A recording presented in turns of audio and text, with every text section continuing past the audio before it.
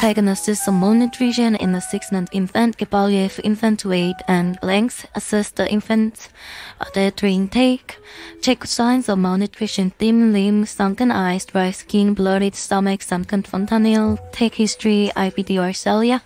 Celiac drive inappropriate weight gain according to their growth chart, weight or length, height, WFH under 3, height, length for age, HFA under 2. Ask for parents about feeding history. How often is child feeding? What are they eating? Do they vomit a lot? Do they have trouble feeding? Have a take breaks? How often do they pass stool? Expert doesn't receive enough calories due to formula amount isn't measured correctly. Caregiver doesn't notice hunger cues. Calories are received. How calories are doesn't receive enough calories due to formula isn't measured correctly. Caregivers didn't notice hunger cue. Calories are restricted to avoid weight gain, or there's a lack of funds to buy enough food for the family. Can't take enough calories due to prematurity. They can retain enough calories due to diarrhea, colitis, chronic liver disease, gluten allergy, or CF. Needs a special medical diet due to inborn error of metabolism, PKU, tyrosinemia, MSCD, strulinemia, etc. Diagnosis of malnutrition in a 6-month-old infant involves a comprehensive evaluation that includes clinical assessment, growth monitoring, dietary history, and potentially laboratory tests. Here's a structured approach tailored for medical and dental professionals. Clinical assessment history, dietary intake, assess breastfeeding frequency and duration, formula feeding detail, and the introduction of solid food, including type and amounts.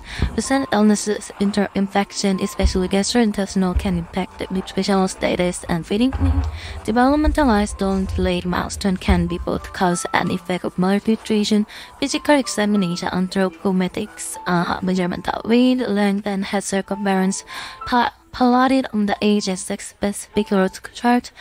WHO growth standards to assess growth occurring or failure to thrive. Weight for age, length for age, weight for length, indicators to identify underweight, stunting and wasting respectively. And clinical signs, look for signs of micronutrient deficiency, pallor for anemia, rickets signs for vitamin D deficiency, and muscle wasting, subcutaneous fat loss, and other specific signs like edema in severe acute malnutrition. Dietary history, breastfeeding and formula feeding, frequency, duration, and any issues with feeding, and latching problems, formula concentration, complementary feeding, type of solid introduced, frequency, and any feeding difficulties. Growth monitoring growth chart, the use WHO growth standards to plot weight for age, length for age, and weight for length crossing 2 percentile lines downwards or falling below the 3rd percentile and significant. Mid-upper arm circumference MUAC particularly used within field settings for screening. Laboratory tests, while non-routinely required for diagnosing malnutrition, they may be helpful in assessing the severity and complication. Complete blood count CBC to check for anemia or infection. Electrolyte, especially in severe cases, to assess for electrolyte imbalances. Liver function tests can indicate protein malnutrition. Albumin and pre-albumin indicators of protein status, though they can be affected by other conditions. Micronutrient levels like iron, vitamin D, or zinc based on clinical suspicion. Management implications, nutritional rehabilitation, tailored feeding plan, including breastfeeding, support appropriate formula feeding, and nutrient-dense complementary foods, monitoring and follow-up. Regular follow-up to monitoring growth and development, adjusting dietary plans as needed. Multidisciplinary approach involving pediatricians, nutritionists, and potential speech and or occupational therapists for feeding issues. High points for exam preparation. Know the key anthropometric measures and their interpretation for age, weight for age, length for age, weight for length. Remember the WHO breast chart as a standard tool for monitoring growth in children under 5 years. Be aware of clinical signs that may indicate specific nutrient deficiency, and early identification and intervention for malnutrition in infants are crucial to prevent the long-term developmental delays and ensure optimal growth and health.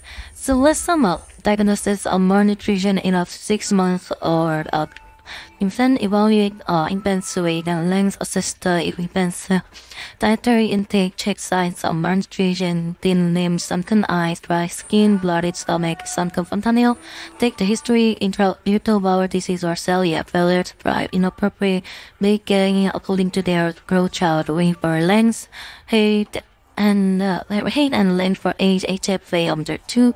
Okay, ask parents about feeding history, how often the child feeding, what are they eating, do they vomit a lot, do they have trouble feeding, have to take breaks, and how often do they pass through extra, doesn't receive enough calories due to formula, and didn't measure correctly, but can take food enough in calories due to prematurity, can retain enough calories due to diarrhea, colitis, chronic liver disease, gluten allergy, or CF, need a special diet, medical diet to inform errors of metabolism, TKO, tyrosinemia, MSUD, tularemia, diagnosis malnutrition, okay, history, dietary intake, recent illnesses, developmental milestones, and visual examination, anthropometric, weight for age, length for age, and weight for length, clinical signs, micronutrition deficiency, polyphorenemia, Erica's signs for the vitamin D deficiency, dietary history, breastfeeding, and formula feeding for consideration, and any issue with feeding, latching problems, formula consideration, complementary feeding, growth monitoring, growth charts, mid upper arm circumference,